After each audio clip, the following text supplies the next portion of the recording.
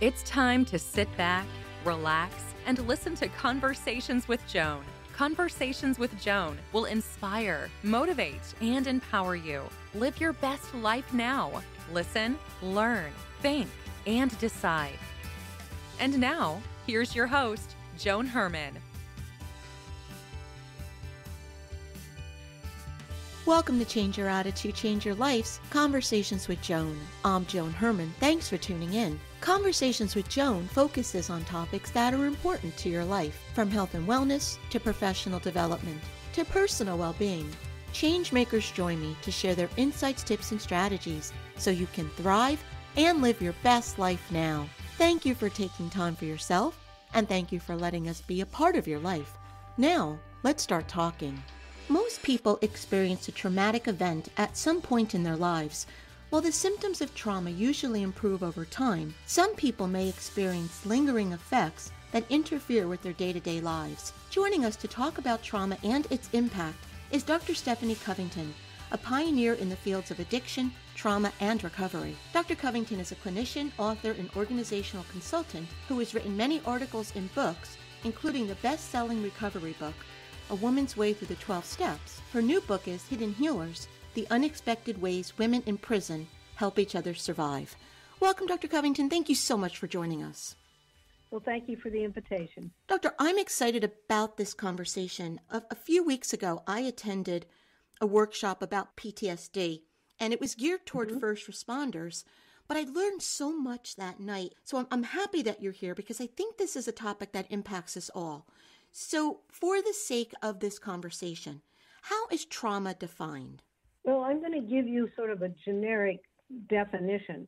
It's when there's an event that happens in someone's life and it overwhelms them so that they no longer have the capacity to cope, either physically or psychologically.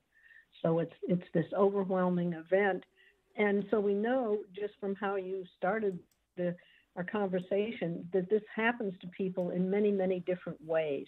This is not an uncommon experience. So, Doctor, what is actually happening in the brain and the body when we experience those events?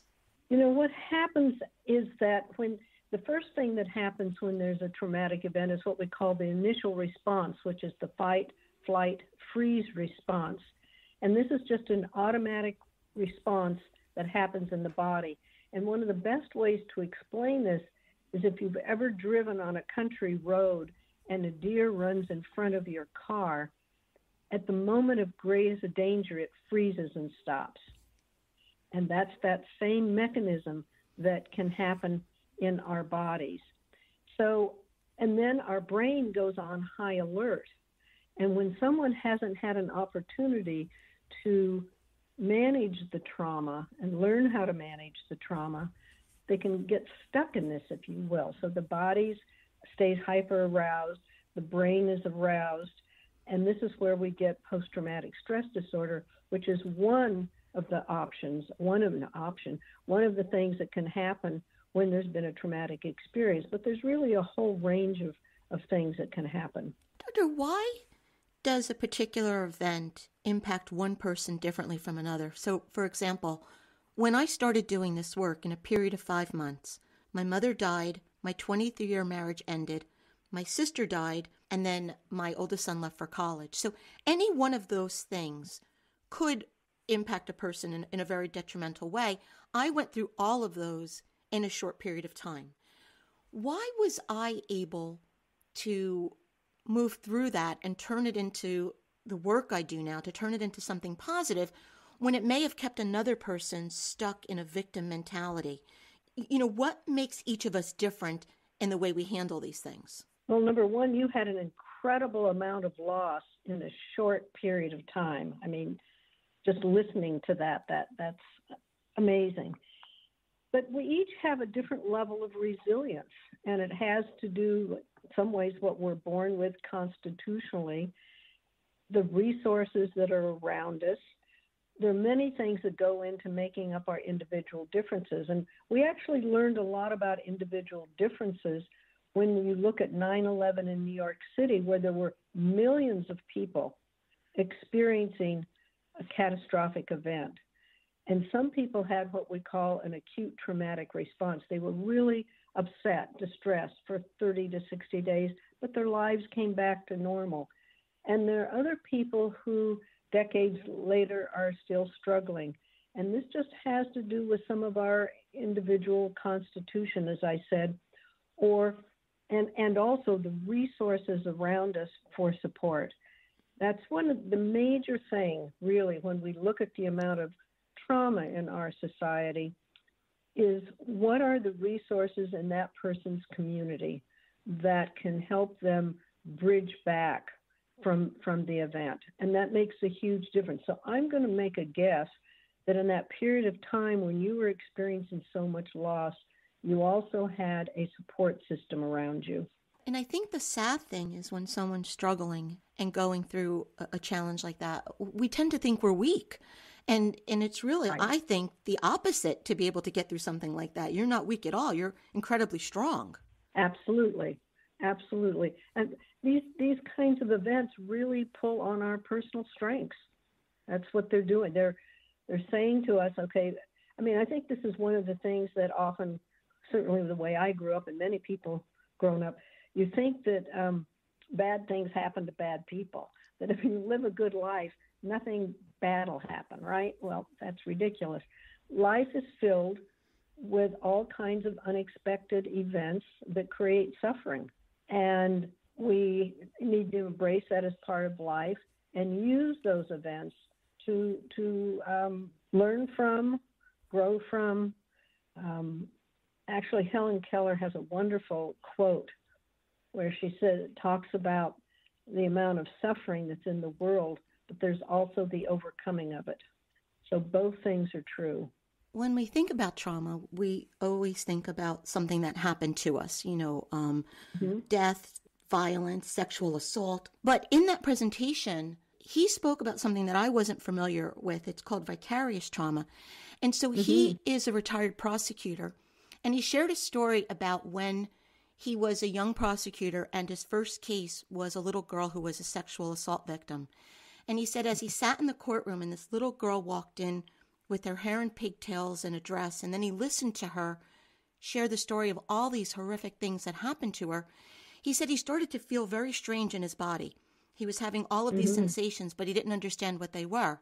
He said, and then over the years, it was case after case, the same type of thing. And he said eventually he ended up in a therapist's office. So he was just sharing something that it doesn't always have to happen to us. It can be the residue of exposure to something that we experience on a repeated basis. Yes, this vicarious trauma, or sometimes it's called secondary post-traumatic stress disorder, happens to first responders, just like the other evening when you were listening to this presentation. It happens for therapists. It happens for people who work in correctional settings. There are a whole variety of different ways that someone can experience this. So it's important to understand that if you're you do radio talk, there can be times that someone may be sharing something in one of your segments that could be distressing to you. It can come in a whole variety of different ways. And so we all need to really have a toolbox of coping skills, if you will, for when these things occur, whether it's direct or indirect. Do you think it affects a person more if they're an empath or if they have more compassion than someone else may? Well, I think it actually impacts both. I think the person who's more empathic is going to be more conscious and aware of it. Some people are walled off, if you will, in which they try not to be impacted by what's happening around them. It doesn't mean it's not impacting them. It's just they've created a wall or a blockage so that they don't experience it as acutely or directly, but it's still impacting their body. You mentioned secondary PTSD. What are the different types of PTSD?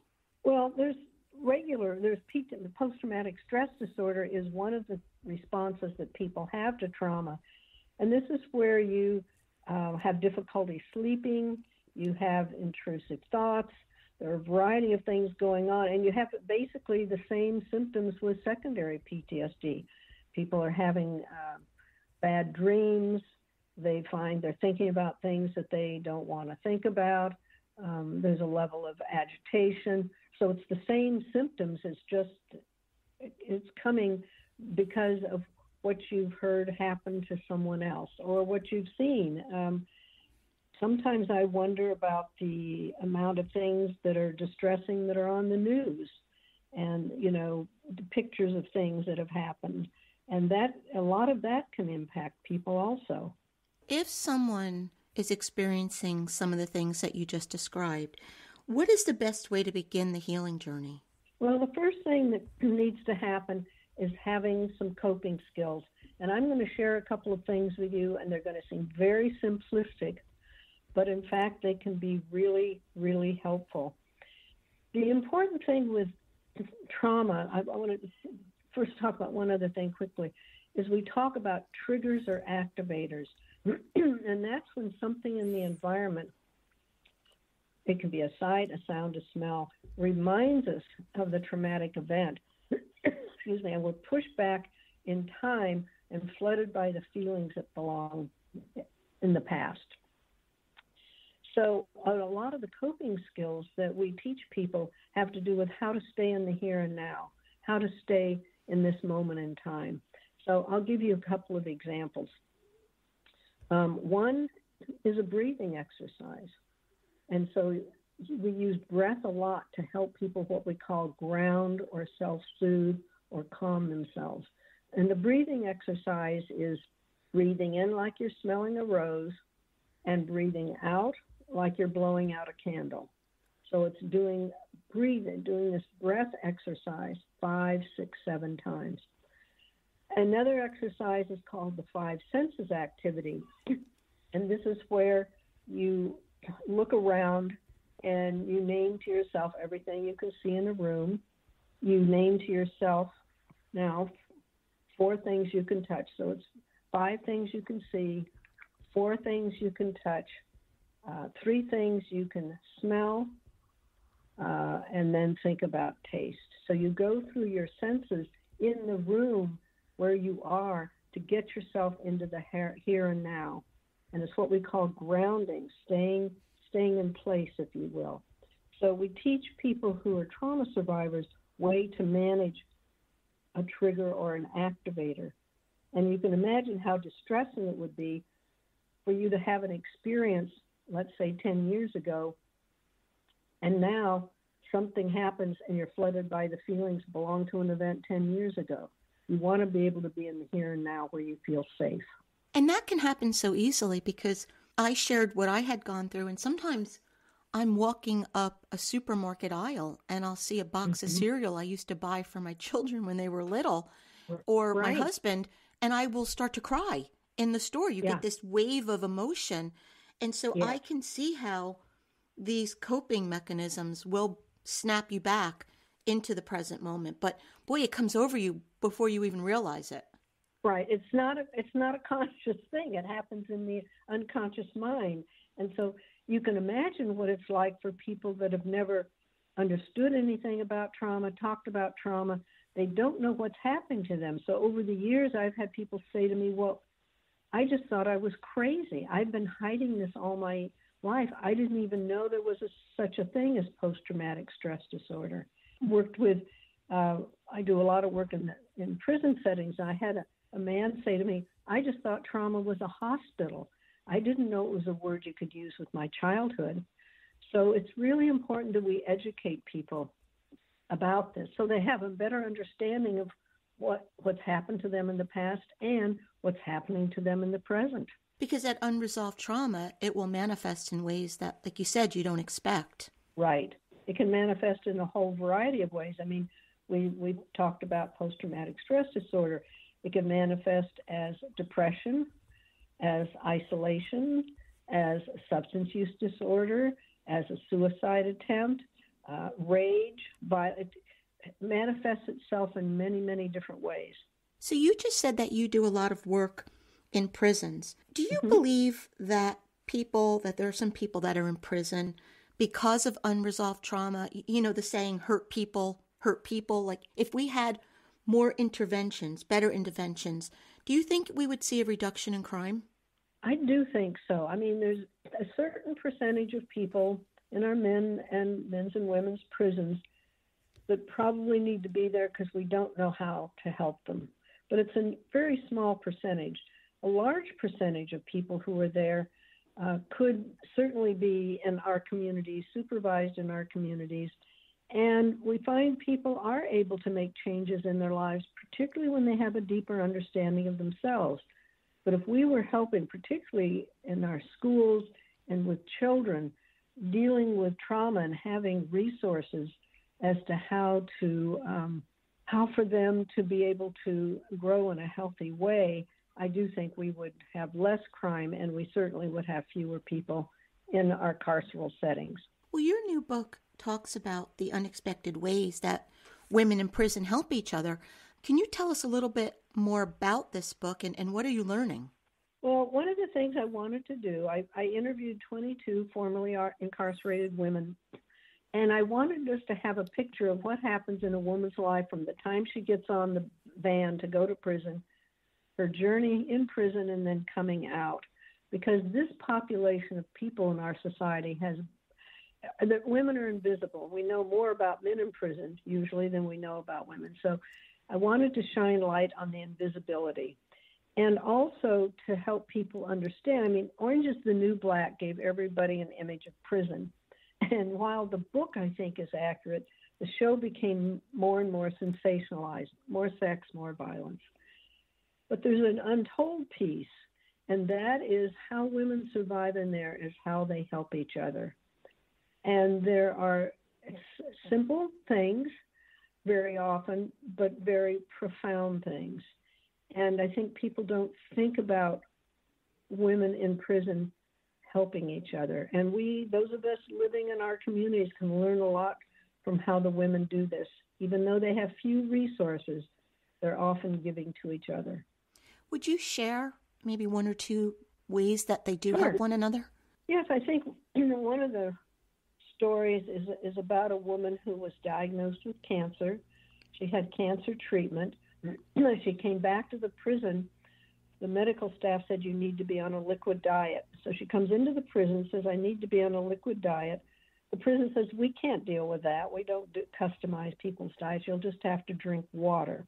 The women around her found a way to create a liquid diet for her. And they made sure she had the nutrition she needed. And when her children came to visit, they made sure she was showered, her hair was shampooed, she had makeup on, so she wouldn't look too sick for her children. And that's one example of what women do for each other. Mm-hmm. So there's this kind of caretaking. I think another example is the story, I was interviewing a woman, and she's out, right? She'd been in prison maybe 8 years. And she said to me, Stephanie, the best Christmas I ever spent was in prison. And I must say, Joan, I was shocked. Mm-hmm. I said, really? She said, yes. She said, there was the Christmas where in the housing unit we all drew names, and we had to figure out how we could make or create some kind of gift for each other, simple gift. On Christmas Day, a mural was hung up that two women had drawn, a mural of children playing in the snow. We sang karaoke. We did our gift exchange. We had saved Dorito bags, turned them inside out because they're silver on the inside, and used that to create wrapping paper. She said it was the most thoughtful, loving Christmas. She said, now I'm out. I'm with my family. It's wonderful. But she said, we run into the store and we buy something quickly. Mm-hmm. She said, the most meaningful Christmas was the one I spent in prison. Why do you think these women transformed to become hidden healers? I think they're in this very challenging environment. And I think there's this real sense of understanding their own pain and sensing another woman's pain and wanting to do something different, and provide something that's different to help them survive. The majority of these women who come out of prison go into the helping professions. It's very, very interesting to me. In the book, I also talk about the experience that sort of started me on this path, where decades ago, I was able to literally talk my way into a minimum security facility in North Carolina. And when I was in there, women took care of me. These women didn't know me, but they're the ones that said to me, "Did they give you a roll of toilet paper?" "No." "Well, you have to go get some from the officer." I said, "Well, isn't there any in the bathroom?" They said, "Oh, no, it's rationed. We get one roll every 2 weeks." They said, "Did they give you soap?" I said, "Yes." They said, "We use that to wash our sneakers. It'll take the skin off your hands and your face." I was in a cafeteria line. I went to reach for an apple. They said, "Oh, no, the fresh fruit's for the staff." It was the women who are helping me navigate that system. It's that little seed of kindness, doctor, that little seed of light that can be used to transform one of these women's lives. Absolutely. And when they're provided programming and have resources, when they come out, what do women need? They need housing, they need a job, they need education skills, they need to reunite with their children. Some of them need substance use disorder treatment. There's a whole variety of things that are needed. And while they're on the inside, we can be providing programs that make a difference.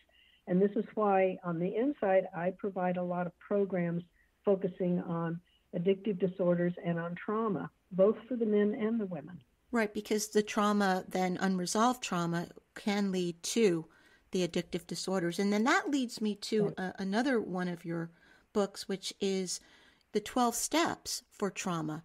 How does implementing the 12-step program help heal trauma? Well, the 12-step program, the book that I wrote, A Woman's Way Through the 12 Steps, is really focused on any kind of addictive disorder. But in that book, I also talk about trauma because of the connection between the two. We know that for many women who've had a traumatic experience in their life, they often turn to alcohol or other drugs as a way to deal with the symptoms, as a way to comfort themselves, as a way to not feel, as a way to numb. So there's that connection. We also have women who think about it. Women are much more vulnerable to harm if they're under the influence. So that's another way that there's a connection. So when I'm helping women think about how to use the 12 steps, and in that book also I interviewed a diverse group of women around the country to get their words about what the steps meant to them. I've also talked about trauma because so many women have gone to meetings in their lives in terms of recovery from addiction, and no one's ever talked about trauma. So I want to make sure that they understand the connection between the two. Doctor, where can our listeners go to get more information about you and your work? I have a website. It's www.stephaniecovington.com. And on the website, you'll find books and articles, and for people who like research, and a whole variety of different resources. We also do a lot of training of professionals. So there are a lot of information on the website. And once again, that site is stephaniecovington.com. Doctor, in our final moments, what is the takeaway? What would you like to leave our listeners with? I'd like to suggest to the listeners that I think when we look at women's lives, we have to look at both sides of this. We have to acknowledge the amount of abuse and trauma that women have in their lives. Interpersonal violence, women are far greater risk than men, so we need to acknowledge that. And on the other side, we need to acknowledge the incredible amount of help and healing that we see women not only for themselves, but that they share with others. And to also think about our prison system and take ownership of it and not have women be so invisible and lost to us. Dr. Covington, thank you so much for joining us. Thank you, Joan.